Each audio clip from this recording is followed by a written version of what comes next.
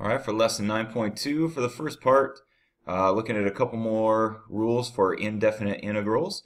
Keep in mind a lot of these rules that you're going to see in this are on your formula packet, so quick look at that.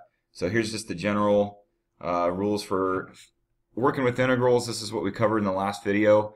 I kind of like these because they are going to be good reminders for you to include your plus C whenever you're doing indefinite integrals. So you'll be looking at this when you take your test, hopefully.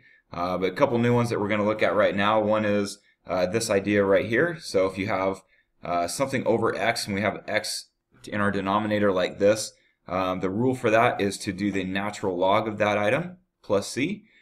Keep in mind the logic behind that. If you were to rewrite this as x to the negative first, well, when you do an integral, you're supposed to add 1 to your exponent. So if I have an exponent of negative 1, if I add 1 to that, I would have 0, and that would leave me with nothing. So that wouldn't work. So you can't follow those basic rules. So this is where the natural log rule kicks in, and so there's something more we can do with it that way.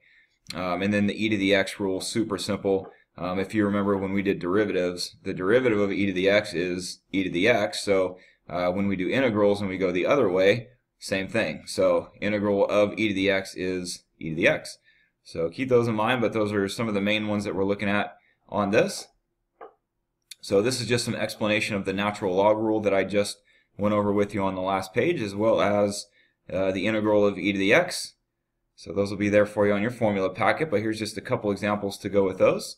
So notice on this one that because we have x in our denominator, that's why we get the natural log rule. For this one, when we're doing the integral, you can separate out the constant before you do the rule here. So just think of this as 7 times 1 over x.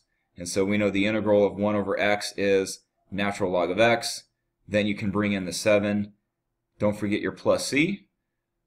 And that's how that one would look. Same thing on this. And again, these are always going to help if you can separate out your constant on these. So if I separate out the 1/2 and just think of this as 1 over x times a half, well, then we can do the integral of 1 over x becomes the natural log of x, and then you can bring in the 1/2 and bring in the constant right there. So, and then again, just one more example as you have the sum and difference rules. So anytime you have terms separated by a plus or a minus sign, just do them both separately. So for the first one, we know the integral of e to the x is e to the x, and so that's what you're seeing right here for the first term. And then this for the natural log rule. So now you have 5 times 1 over x, which becomes 5 natural log x plus c. So this one is key right here as you're looking at integrals with composite functions. This is a really big concept, really big issue on tests, even all the way through the final. Students forget this rule and have issues with this and miss a lot of points because they're going to forget one key step, and you'll see that here in a second. If we were going to integrate a composite function like this, and a composite function just means we have an interior function and an exterior function. So the following the general rules of finding integrals, we would say, well, we're going to add 1 to the exponent, so we get a power of 8. Then we divide by 8, and we get this look right here. And this is maybe throughout the entire year the most common mistake made on anything that we do, and students will leave it just like this and not take one more step. You remember what we did with these when we were doing derivatives, when we were doing the chain rule, we always had the extra step of multiplying by the derivative of the interior function, and that's going to be the extra key step when you're doing integrals as well. Remember, since integrals are the opposite of taking derivatives, instead of multiplying by the derivative of the interior function, we're going to divide by it. And so in this case, we'd have to take the extra step of dividing by 2, or you could say I'm going to multiply by 1/2. Either way you want to look at that. Essentially, we got to stick a 2 on bottom in order to complete the rule. So that's the extra key step, and that's what's stated right here. So if this is the composite function or the interior function, you can see that we're got to include this. Just like the chain rule process when we're doing our integrals. So here's kind of a summary of this section in a nutshell. These are the 3 key rules that you got to be able to do for this section. So here's one example to go with each rule. So this is just the basic chain rule concept that I'm talking about for that previous paragraph right here. So again, it just says to add 1 to your exponent, then divide by that number, but then you also have to divide by the derivative of the interior function, which is going to be a. And so that's where that key extra step comes in that so many people will forget on a test. So here's an example of that. So again, I'm going to add 1 to my exponent. We're going to get a 7th power.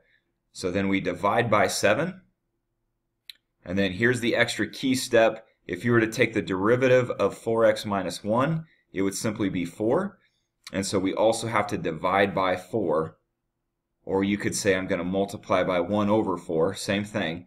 And then do a little cleanup from here to get this look. But it's this extra step that you can't forget. So to apply the same concept for natural logs, again, if I have something over a function like this one where I have x in the denominator, when we integrate, we know that's going to lead to a natural log. And so if you just kind of look at this first part for a minute, we know that 1 over whatever is the natural log of that function. And so we're getting the natural log of 12x plus 11. And then here's that extra really key step that you can't forget. And we are dividing by the derivative of the interior function. So here's our interior function. The derivative of that would be 12. So we are dividing by 12. So either, you could either put this whole thing over 12 or stick the 1/12 in front. It doesn't matter which way you want to write that. And then, of course, you got your plus c on the end. And so one more look at that where you include e. So again, we know that the derivative and the integral of e to anything is simply that same function. So the integral of e to the 7x plus 5 is still e to the 7x plus 5.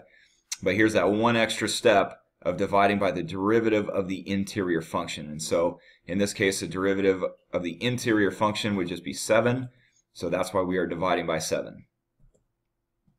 Last couple examples right here. Just another concept, the sum and difference concept within the integral process. So again, if you look at each term individually, so just start with the 20 over 4x plus 1. Then we'll deal with the minus 3 second and keep those things separate. So if you were to just start with this first term, again, you can ignore the constant for a minute. Anytime we got the 4x plus 1 on bottom, right, the integral of that is going to include the natural log rule. So right here we have the natural log of 4x plus 1. We're keeping the constant right here separate. And then I'm going to remember that key step, which is to divide by the derivative of the interior function. And so we're going to divide by 4 as part of our first term. So from the 1/4 over to the 20 is our first term. And now we're going to deal with the minus 3 as our second term. And so for this one, just for the minus 3, this would just become 3x to the first over 1. And so that creates the next term. And then you got your plus 5. And anytime you can simplify, you always want to do that. So right here where I have the 1/4 times 20 is going to give me that 5. And so this would be the best way to write your answer for that one. If you want to give this next one a try, that would be a good thing to do. But again, you're going to ignore the constant for the end here. So save the 18. If we just said the integral of e to the 6x is just e to the 6x. And then we're going to divide by, again, the derivative of that interior function. So here's the 1 over 6. And now I can combine my 1/6 with my 18 and finish it off with that look right here. So here's just one more concept. This is what we dealt with in our last video. Instead of keeping a plus c, some cases they will give you some extra information like this so that we can get a value for c. And that's what you're seeing on this last problem. Keep in mind that when you deal with a position function, velocity, and acceleration, as you work your way down that ladder, you're doing derivatives, right? If this is what I started with as my position function, the derivative of this is velocity. So in this case, I'm starting with velocity and I want to get the position function. So we're going the other direction here. So we're going to do an integral. So we're going to integrate this function just like we've been doing in the last couple of problems. So separated by a plus sign. So we'll treat each term separately. So if we were going to start with our first term, e to the negative 2t is e to the negative 2t times the derivative of the, dividing by the derivative of the interior function. So since negative 2t is our interior function, we're going to divide by the derivative of that, which is just negative 2. So here we are dividing by negative 2. On your second term, this would become t to the second over 2. And so here's that second term right here, t to the second over 2. We have our plus c, but here's where we can go the extra step because they are telling us that t is 0 when s is 2. And so now that we have this function, I can replace my t with a 0, set the whole thing equal to 2. And so if you were to solve that for c, you get c is 5/2. And so now we can take that extra step and replace our c with 5/2. And so we're just going to stick a 5/2 right there. One possible way you could write this, you could just leave it like this with all the 2's on bottom. Your other option would be to factor out a 1/2 since every term has one, and you could write it like this. Neither is more correct than the other. Either way you want to write that answer would work.